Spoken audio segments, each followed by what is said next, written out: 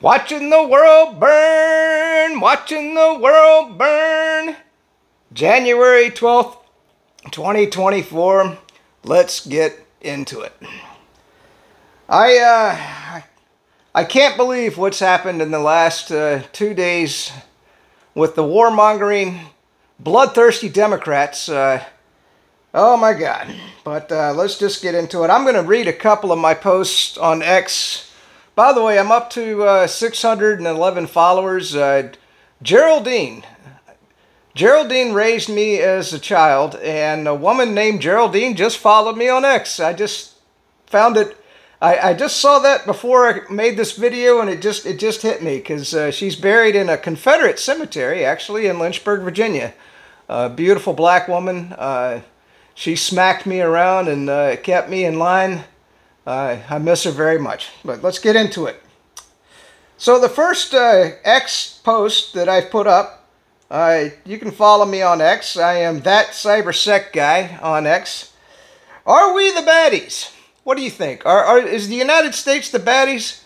Or, well, I guess you could say the Democrat Party, the bloodthirsty Democrats are the baddies.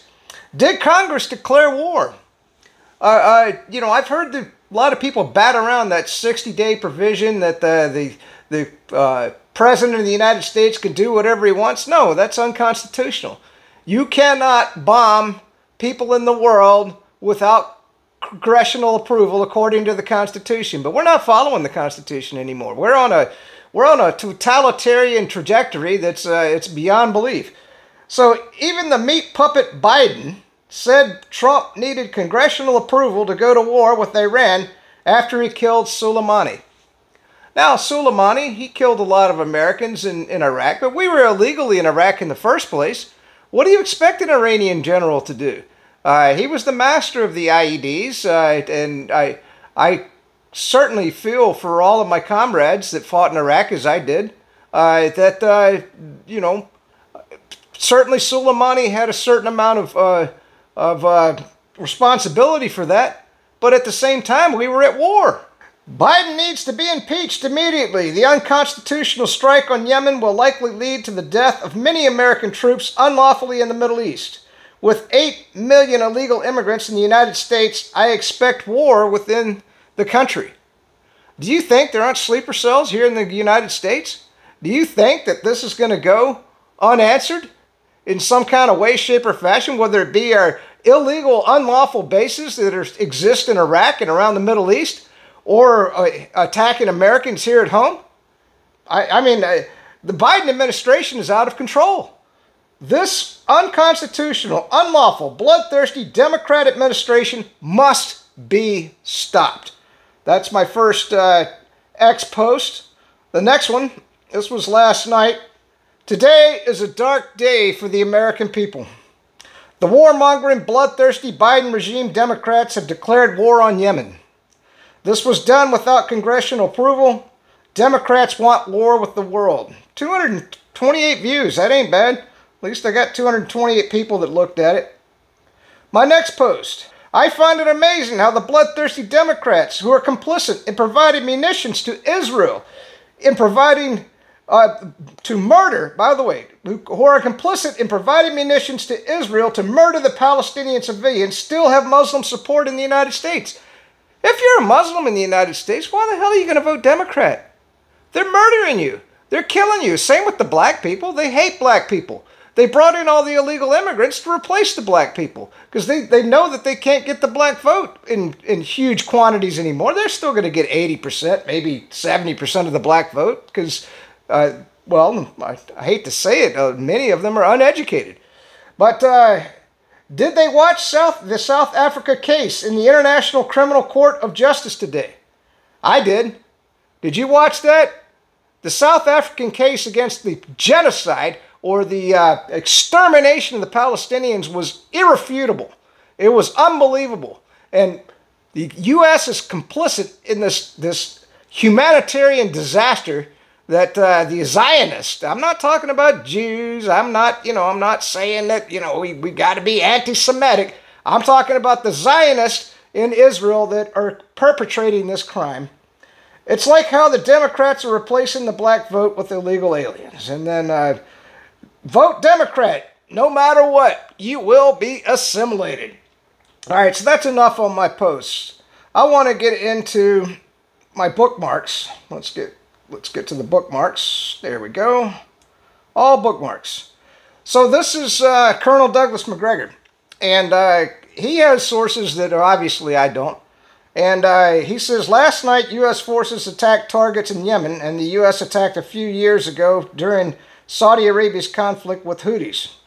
In addition, and I don't know how he knows this, but he says, we informed the Houthis that we were going to attack them before we did it. Okay, that's cool. I guess that makes the attack a little less ominous. It seems the strike was primarily designed to pacify Netanyahu's, God dang, I can't pronounce that, can I? Ceaseless demands for war with Iran and his regional allies. However, from the perspective of the Arabs, Turks, and Iranians, Washington is now on a slippery slope to regional war on the behalf of Israel. Okay, regardless of that comment or that bookmark, I want to point out we're running out of weapons. We've given Ukraine hell of a lot of our weapons. We've given Israel a huge supply of our 2,000-pound bombs. Our strategic oil reserve is completely drained down to basically nothing. Okay, we can't run our fleets around the world. Our vulnerable World War II, carrier groups around the world. And now we just launched another 100. I mean, think about every single missile that hit Yemen. $500,000 million. You know, so what we just spent $100 million just to attack a bunch of goat herders in the desert of Yemen. And in fact, if you listen to Colonel Douglas Macgregor, we actually warned them in advance so that they wouldn't have any people there. So basically we just struck the ground with $500 million of U.S. military equipment. I mean, this is insanity. Do you see what's going on? I mean, the Democrats have lost their freaking minds. I mean, the United States, we are on a path to total destruction. I mean, there's no way. I mean, $34 trillion in debt. All right, let's get back to the bookmarks. So, breaking. The UAE says that Houthi attacks are an unacceptable threat to global trade and to the security of the region. Well, guess what, UAE? You might get hit. The Houthis have missiles. So, and then, of course, we got the Saudi oil fields. Can you believe that oil hasn't spiked? If you're not paying attention, you better be buying oil stock. I'd be buying ConocoPhillips, ExxonMobil, whatever you can get. I mean, maybe play some options trades, you know. Holy shit. I mean, this thing could blow up. Tucker Carlson. Oh, this is terrible. Oh, my God. You probably don't know Gonzalo Lira. He was a reporter in Ukraine. He stayed there because his family was there. And they arrested him and then tortured him. And then now he just died in jail.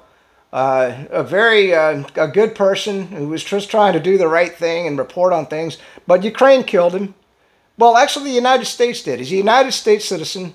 At any time, the Democrat warmongering Biden administration could have demanded that Ukraine... We finance Ukraine. We just voted in another $61 billion to go to Ukraine. Do you think that if the Biden administration said, free Gonzalo Lira and send him home to the United States, that Ukraine wouldn't have done it?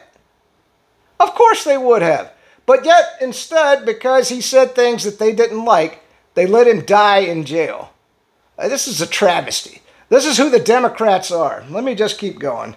And being held for the crime of criticizing the Zelensky and Biden governments, Gonzalo Lira was an American citizen, but the Biden administration clearly supported his imprisonment and torture. Several weeks ago, we spoke to his father who predicted his son would be killed. So that's Tucker Carlson. Boy, I tell you, Tucker's speaking truth to power, isn't he? Holy moly. I tell you, I got 600 people that watch me occasionally.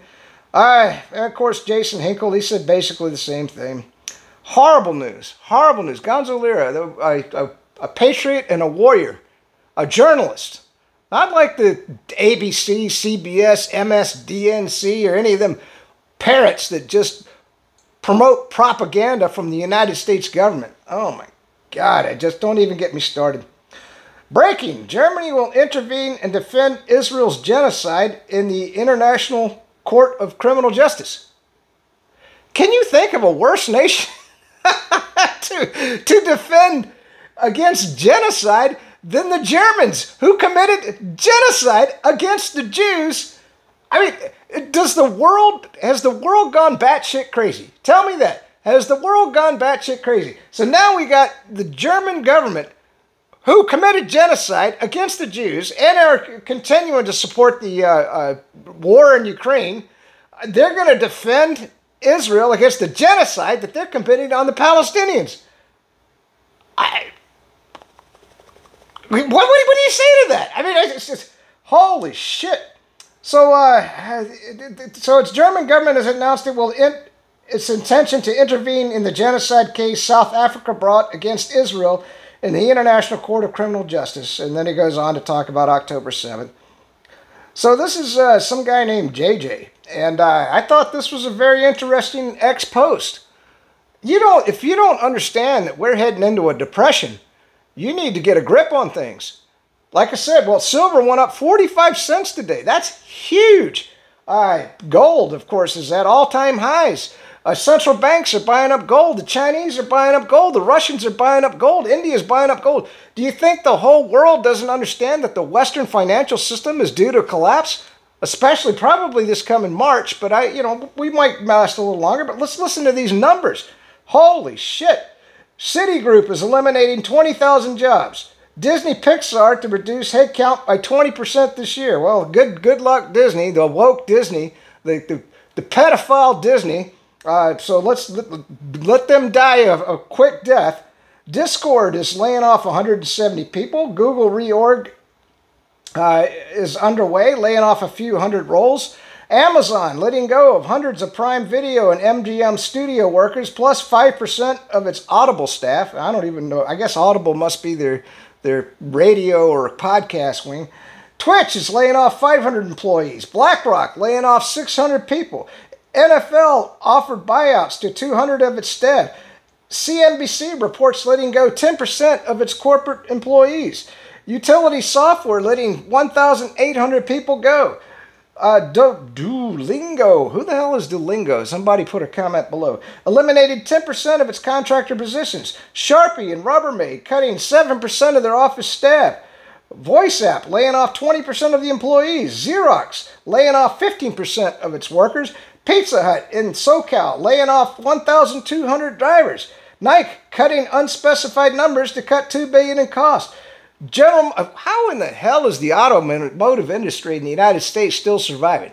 Somebody explain that to me. Who wants to buy a Ford, GM, or Chrysler?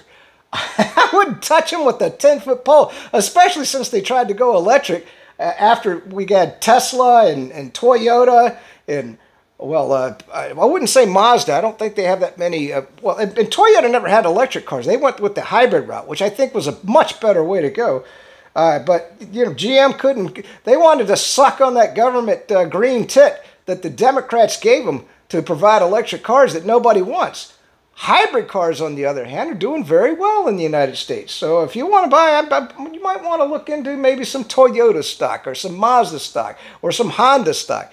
That's the place I would go. I wouldn't touch the big three with a freaking 10-foot pole.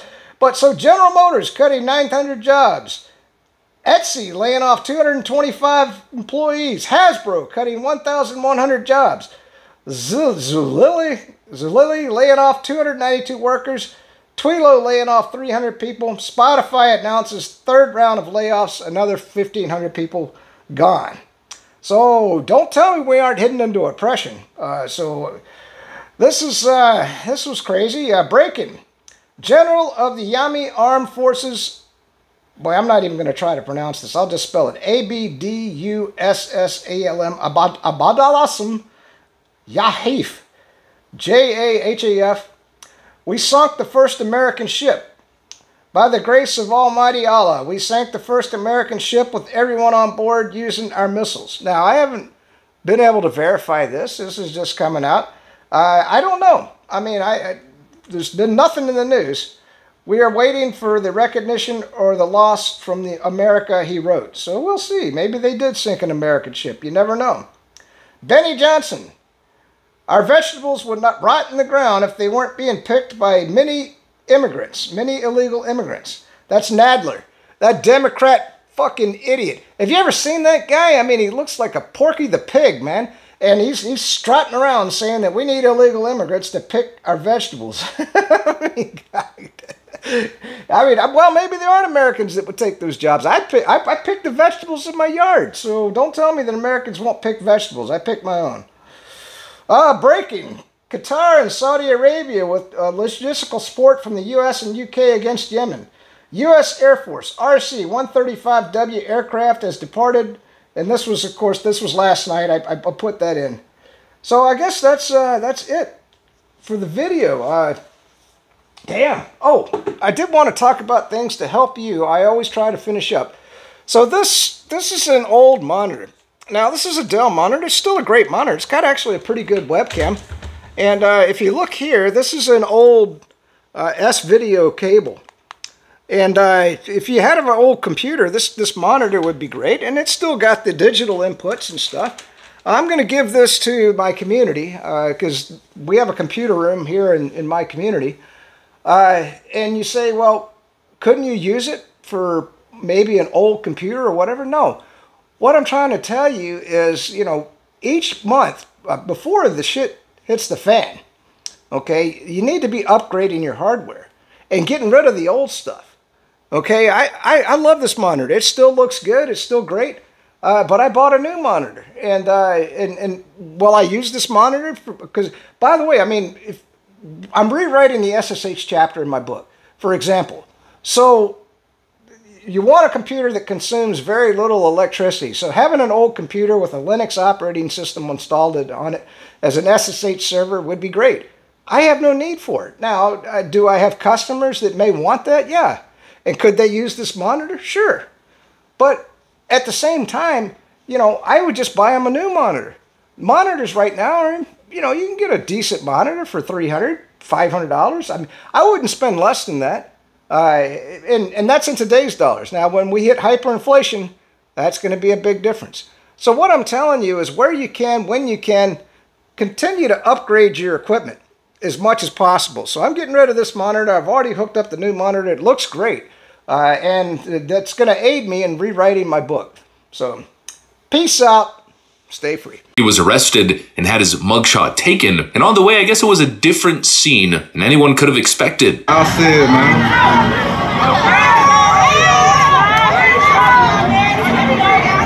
Which one are you in, though?